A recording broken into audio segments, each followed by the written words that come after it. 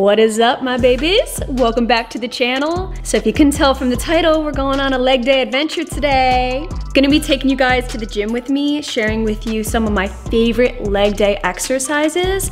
And if you guys follow me on Instagram and have seen my stories where I occasionally will share my lower back pain, my scoliosis that I have, that's just kind of messes up my lower body game a little bit. I can't do what a lot of Instagram influencers do. Like, I have to modify the shiz out of my workouts. So thought I would also share that with you because I have a lot of gals writing back, talking about their stories, their scoliosis and lower back pain. I thought it would be helpful to kind of share with you how I like to modify to kind of save me from feeling some crazy extensive pain that comes occasionally with working out, especially lower body. So I'm gonna be sprinkling in some of those modifications for you, but overall just sharing with you my staple favorite workouts that I like to do at the gym to work and tone out that lower body because summer's around that corner, we gotta get at it. But first, before we get into this video, I totally have to thank today's sponsor, Just CBD. You already know Just CBD has my heart. In fact, let me share with you guys what I got going on in my cabinet. You already know, just like I have a cabinet for my supplements, I also have it for my freaking CBD. Are you kidding me? My favorite is their sugar-free gummy bears. I live by them. I also love their night bears. These got melatonin in them and really help me just to kind of knock me off and get a good night's sleep. I also have their energizing vitamins, massage oil, heat relief. They just rolled out with this. I can't wait to use it. This is their aloe body lotion because I do plan on getting some sun this summer. I don't know about you. And you can't forget about their vegan gummies, okay? They are freaking delicious. I am not vegan, but they are amazing. I've been really digging these a lot. They have a really nice texture to it. So definitely check them out. I'll leave my link down below, code Ashley for 20% off. All right, it's time to go get this workout in. I'm drinking some antioxidant force juice. Bae, with this kimono. Bae just went on a kimono spree. Check it out. You're not really gonna wear that, are you? Oh, I'm gonna wear it every day. But you're GYMSHARK like that. He's crazy, he's crazy. Anyways, I'm gonna be drinking some of this antioxidant juice because I need to get this in. Over the summertime, I need my antioxidants. I need to feel myself. Smart juice is mad good. 100% juice. Tastes all right, but you know what? It's healthy, so. Really taste that prune juice in there. All right, guys, we are going to head over to the gym and we will see you there. Oh. And we're here. We're here, baby. So guys, this is really the first actual kind of sneak peek of our gym. It's half done. Really excited. We got a Smith machine, some dumbbells. It's a work in progress. Ashley doesn't like to work out with the lights on. For whatever reason. I like natural light. Please don't film me while I'm eating a banana. Please don't do that. This is actually for my own use. All right guys, so let's hop into this leg workout. First thing I like to do is warm up this lower body so that you don't pull a muscle. Been there, done that. And it's not freaking fun, so we're gonna just warm up right now. Let's go.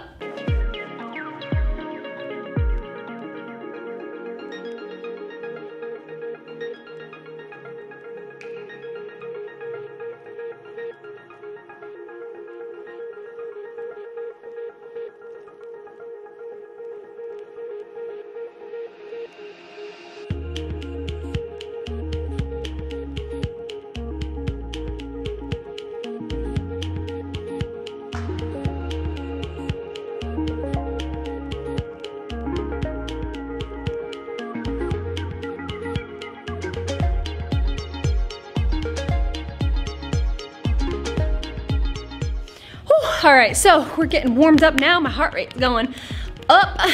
So yeah, I like to spend about 10 minutes warming up, doing mobility training, lots of glute band work.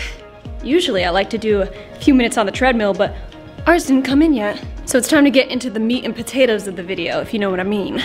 Compound movements can literally be a girl's best friend or worst enemy. For me, it's bittersweet. I really love compound movements. Like squatting is great because I see a lot of progress when I squat. I see a huge difference in my lower body altogether as a whole, but it's also kind of my worst enemy because with my scoliosis, I have to be super freaking careful with what exercises I do, and my like risk of injury is super high. So there's times where I just can't even consider doing a compound movement for the life of me for like weeks on end. So what I personally like to do, just me, this is me with my back pain, I love the Smith machine. It helps to stabilize the weight. I'm not bearing free weight on my back. I feel like it allows me to just isolate my muscles better, work on hypertrophy a little bit better without trying to sit here and focus so much on trying to keep stable, because it's the stabilizer muscles around my spine that are what kind of irks me and gives me that lower back pain. So for me, this is where my scoliosis, my back pain is, right on my right lower spine right here. I used to be bedridden for weeks, but now that I'm consistently working out, for the past like, what, 7 years, I've been consistently working out, and luckily I haven't been bedridden. Woo woo! So exercise has definitely helped me, so don't get it twisted. But nevertheless, I still gotta be super careful. Again, guys, this routine is just what works for me. Everybody's different, everybody's got different forms of lower back pain, or whatever you got going on. So by all means, it's just what works for me. You gotta consult your own doctor to see what's best for you. Instead of doing a traditional squat, I actually prefer sumo squats because the wide stance takes the pressure off of my lower back. So for me, whenever it comes to squatting, 9 out of 10 times, I have a wide sumo squat stance. It is just what helps me out a little bit, okay? You can even have a super sumo like this, working your inner thighs real well. I kind of just have it more of a relaxed sumo rather than a regular squat, which is like this. I'll be a little more like this. Feet pointed outward, driving up through your heels. This just takes all the pressure off my lower back, helps my core to just keep the stability that it needs. This is what works for me.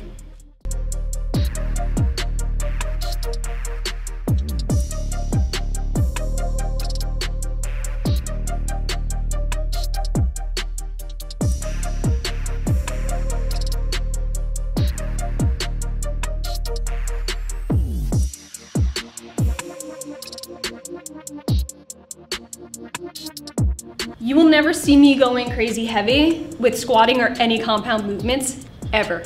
I am coming to terms with my body. I am limited with what I'm able to do. I have to just accept that, and if you're somebody dealing with the same type of thing, it's okay to accept. It's nice to challenge yourself from time to time, but when you have certain impairments that keep you from doing what you want to be doing, you just kind of have to kind of accept it and just work around with what you got and what you can do. So believe me, when you see these gals lifting heavy on Instagram, I can't do that either.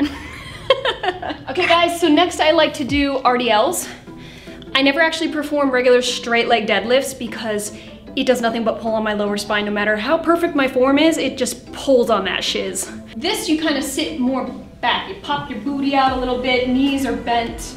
This helps to just kind of isolate the hamstrings a little bit. This is the range that I go with. Right up to here and back down. I don't actually go fully all the way down and up. You can, but I like to just kind of isolate the hamstrings a little better, and that really delivers that time under tension to the hamstrings. It'll burn that shit right up.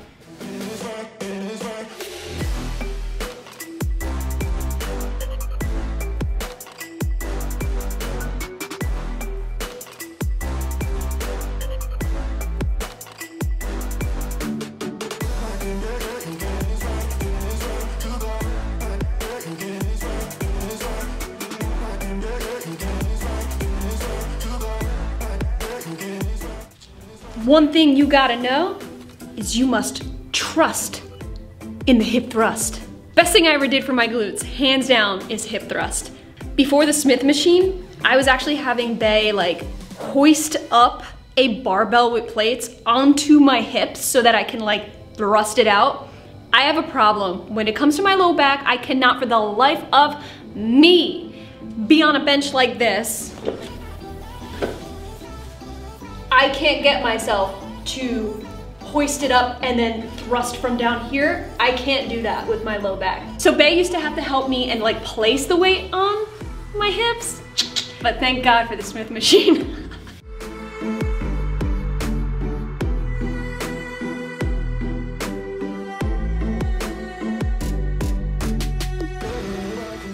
Smith machine hip thrusts allow me to kind of pulse it out. I don't go all the way down. Again, like I said before, it hurts really bad.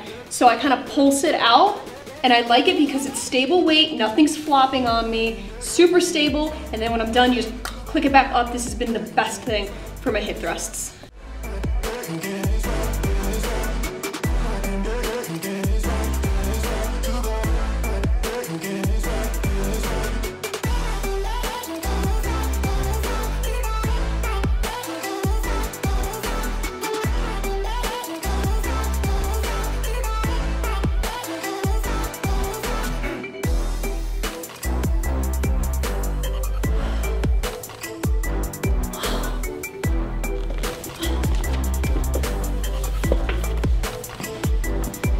So yeah, I really love the hip thrusts. All right guys, it's time to hit some quads, some quadriceps. Okay, so I love doing front loaded squats. They're really good for isolating your quads, especially if you don't have a leg extension machine, which I don't have one yet, but soon. My preferred method to protect my lower back is to use the V-bar on a cable machine. I love it because the point of tension is in the middle rather than on the sides. So you don't have the weight coming from here when you're bending down, kind of like, it's more centralized. It aligns with my core, so it kind of just allows me to really keep things nice and straight, my back nice and straight, so it's not a little, got that wonkiness to it.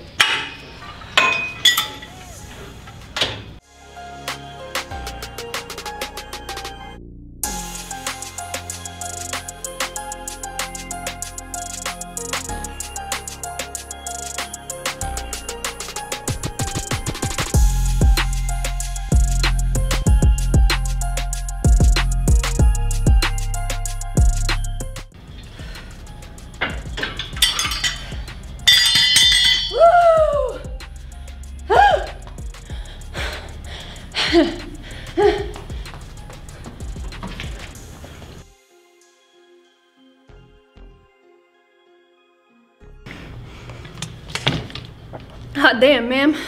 Oh, glutes are slowly growing, you guys. Slowly but surely, it's those freaking hip thrusts. Gotta trust that hip thrust, man. I'll tell you that much. All right, guys. So that was it. Those are my few of my staple leg day exercises that I like to do. Modifications for my bad lower back. It's bad. It's real bad. I hope you guys enjoyed this video and found it helpful. Definitely subscribe because I have more videos coming just like this. I'll take you through normal vlogs of our everyday workouts, lower body, upper body, core, you name it. Everything's coming your way soon. Do it all, baby. All of it. Because why? Because together, we got this. That's right, baby. I love you all so much, and I will catch you in my next video.